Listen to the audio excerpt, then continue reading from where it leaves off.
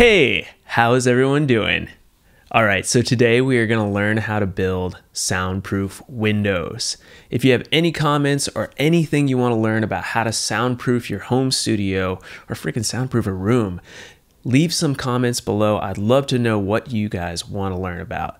But today, if you're like me and you were trying to figure out how to make a soundproof window and you read everything on the internet there was to offer and were still confused, this video is for you.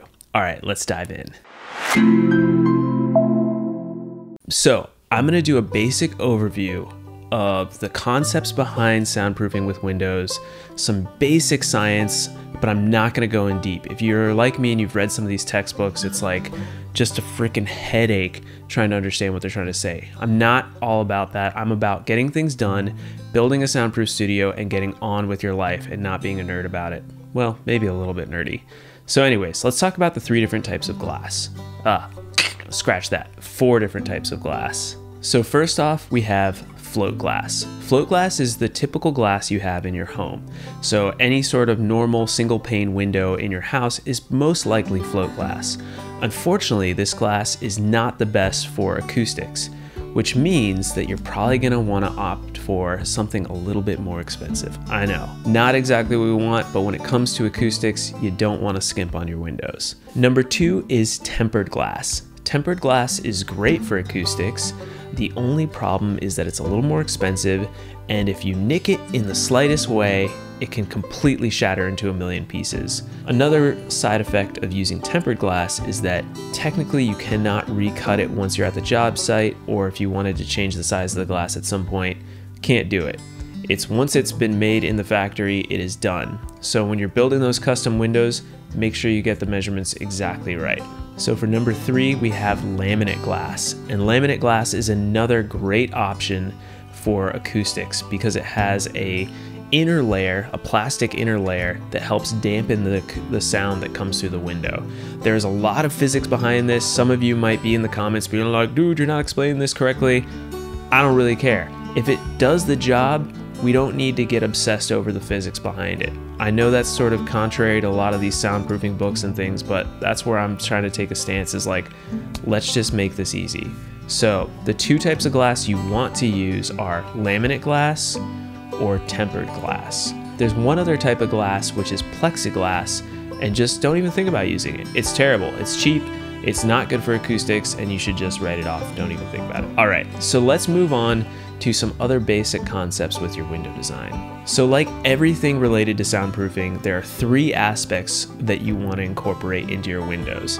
And if you haven't seen some of my other videos, those are mass, sound transmission or isolation, and air. We want to make sure it's airtight.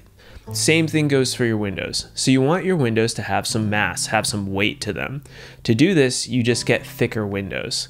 So the thicker the window, the better it's going to be at acoustically isolating your window. And I will get to the exact thicknesses I recommend in a second. More on that later. Second, we want to have that air gap. So if you're doing the double wall, which I recommend, and it's going to give you the best isolation in your soundproof studio, then you're going to naturally have about a 9-inch air gap because of the 3/4 inch studs on each side, plus the 1-inch air gap in between those studs, plus any amount of the drywall, the 2 layers of drywall that you have on either side of your wall. So this is going to create a big air gap, which is great. That's exactly what we want. The bigger the air gap between your windows, the better the sound isolation is going to be. Plain and simple, we're going to keep it simple. I know I'm oversimplifying, but that's what I want to do here. Lastly, we want to make sure that your windows are airtight. So for me, I'm not planning on opening these windows. If you want to open your windows, that's a whole nother can of worms that you got to figure out. But regardless, whether your window opens or it doesn't, you have to make sure that there's no air that's coming through any cracks around your window. So to do that, you have to seal it with acoustic caulk and whatever you can to make sure that no air can come from the outside window through your air gap into the inside window and into your soundproof room, which would no longer be soundproof. So that is just a basic understanding of the concept behind our windows. Now let's dive into actually how to build windows. And I'm gonna give you a simple, tried and true method. The windows in my studio are freaking rock solid. I don't hear any sound coming through them. In fact, the weakest point in my entire room is the door. So these windows are awesome. They're not huge, but they do the job and they give me some much needed light in my studio. All right, so let's jump into the building side. So first off, let's talk about your glass.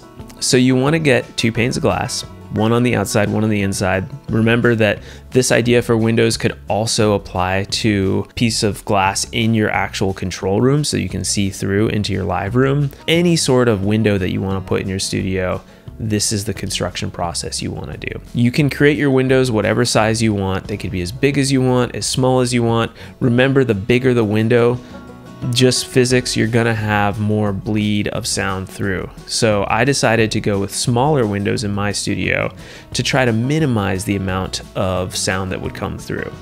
That said, I think I could have gone a little bigger and probably I would be just fine, just because these windows and this process works really well. We're gonna start out by putting a 3/8 inch tempered glass pane on the inside of your studio.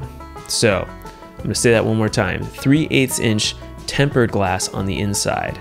Then you want to use 1/2 inch laminate glass on the outside. So that's 1/2 inch laminate glass on the outside. So we have 3/8 inch tempered glass on the inside and 1/2 inch laminate glass on the outside. Honestly, I think you could flip-flop those however you want.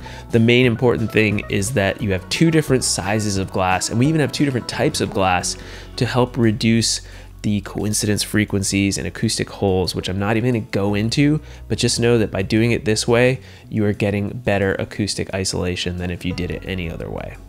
All right, moving on, let's talk about how to actually install these pieces of glass, because your window is technically just a piece of glass at this point. You're just buying glass, and then we're going to actually build our window frame.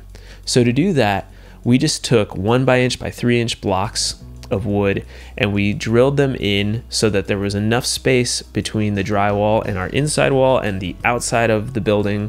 In this case, we were actually outside. You might be putting this window inside your studio, in which case you would still have drywall on both sides of the windows. But you put these blocks so that the window can sit up against the block. And then we used 2 different methods. So for the outside, we originally used silicone. And you can see in this video, Henry is just placing the silicone around on the actual blocks and then sticking the window to the silicone, which created a nice airtight gap.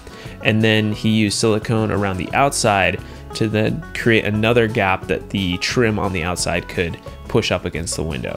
This worked great. On the inside, we did another trick which was kind of interesting, and this is kind of the genius that is Henry Thomas, my contractor, who is awesome. You guys should definitely work with him if you're in Nashville.